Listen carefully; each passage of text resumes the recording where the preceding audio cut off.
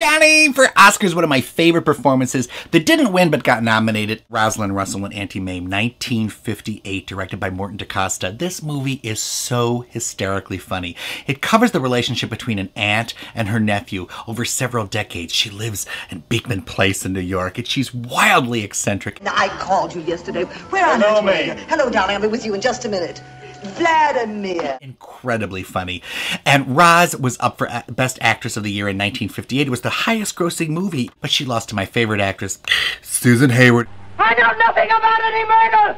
Nothing! Comedy actresses awards are seldom given, and I don't know why. Judy Holliday's one, Glenda Jackson is another, Helen Hunt is another. Very, very seldomly. I guess people think comedy's easy. No! You do have a bust. Oh.